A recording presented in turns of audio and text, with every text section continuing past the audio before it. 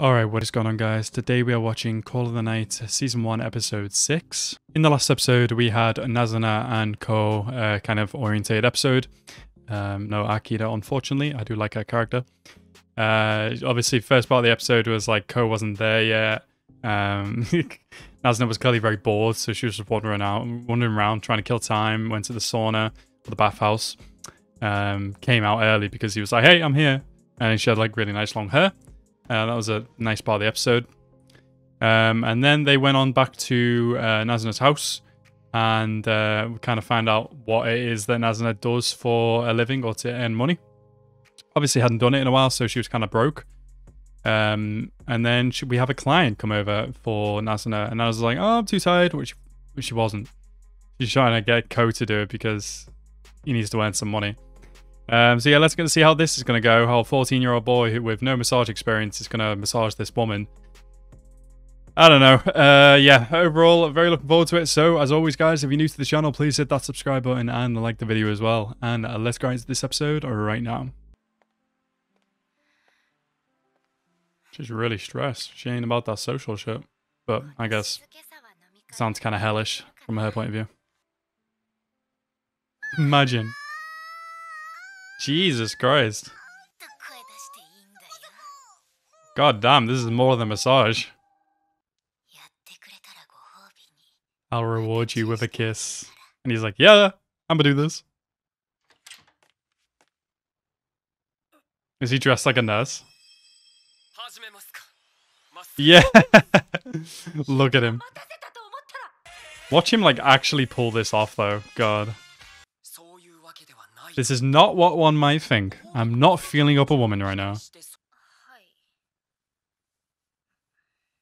It doesn't feel as good as when she does it. She probably likes Nazuna doing it because she's like hella strong as a vampire. Can I ask how old you are? You should probably lie. Oh, okay, well. Yeah, that is the correct reaction. Maybe you shouldn't have been so honest. There's this thing I want to do. Kiss a vampire, that's what. Maybe she's someone that like would like the night like he does. She did say she liked it when it was quiet. 10 whole years, bro. She's 24. Must be a really safe area if you could feel like this in when going out at night. Well, she seems to be enjoying herself, even though he's probably not given the 100% massage that she was after. He's actually really good with talking to people. It's quite surprising. Bro, I feel you, girl. Fucking adult life, man.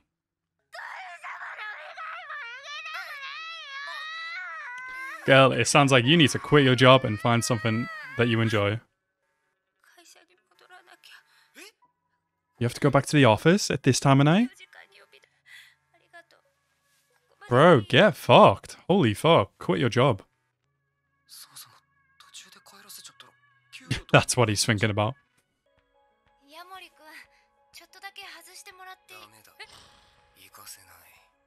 Yeah, that's how you approach that, bro. You are going to enjoy this night. What? She can just come through walls? Bro! Are you gonna catch her? Is she floating? Oh, they're on like the top floor, aren't they? Oh, he jumped as well. God damn, Nazuna, you scare people.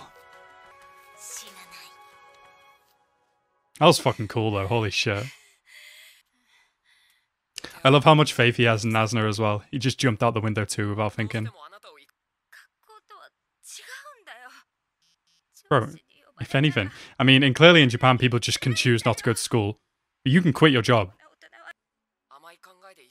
Very naive, but he's spitting facts. Yeah, for real though. Fuck that. Get the hell out of my sight. Such a ridiculous logic. And yet, it makes sense.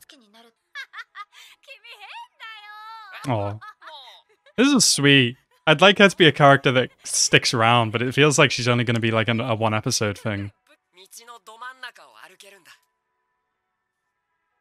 Fucking truck gun is going to come take his ass out. Bro, the streets look so clean. Goddamn. Probably because you're crazy too. Sure. Yeah, you know, you gotta work, gotta earn money. But like, maybe sort your hours out and tell your boss to fuck off. Yeah? She has to fall in love with you to do that, bro. I mean, that's nice. He's given her like an opportunity if she wants to change her life. This man is all about bold declarations. He says it so easily and she freaks out. Hey, he's got a point about that. He did reject someone from school. Maybe he's a catch. But like, also, dude, she's 24.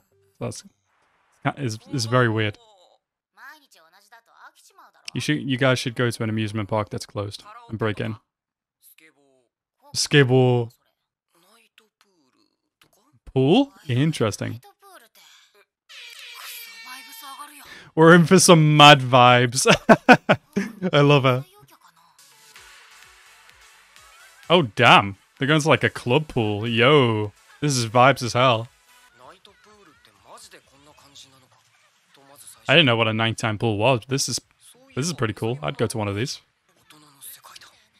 This feels like it'd probably be quite expensive. Oh, there's just gals everywhere. Good question. She's wearing more clothes than usual. Why is she wearing glasses anyway? Just to look hip, I guess. It's different.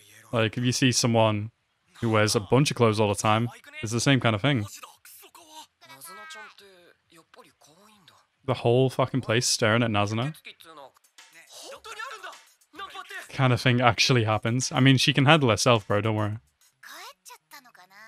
Oh, she's teasing him. Come on, Ko. Yeah, and they just step back from this little kid. Lol. Oh, they finally showed the dude's faces. Lol. The nicest guys that have ever hit on a girl in anime. What the hell? You guys didn't even get to enjoy the pool? Didn't even get to see her in a swimsuit? But... oh, he got jealous.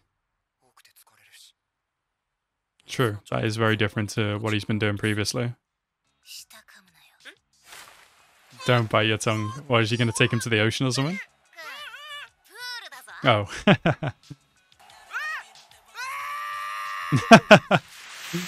Bro, you're going to break his fucking neck. Aw, she's sweet. Has she drank his blood this episode?